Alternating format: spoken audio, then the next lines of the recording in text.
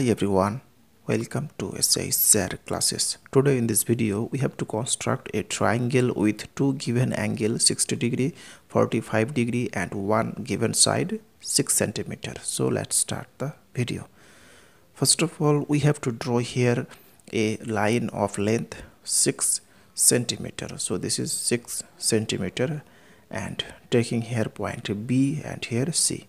Now first we have to draw a 60 degree angle on the point B. So putting the compass here and drawing an arc here.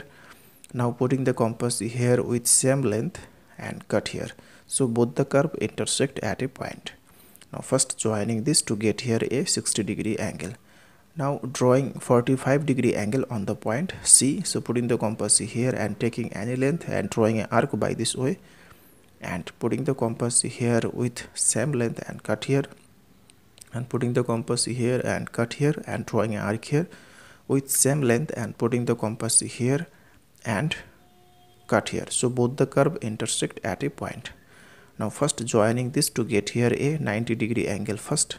Now bisecting this angle, so putting the compass here, taking greater than half of this and drawing an arc here, putting the compass here and cut here. So both the curve intersect at a point. Now first joining this, so both the line intersect at a point A. So this is 6 centimeter, this angle 60 degree, this angle 45 degree.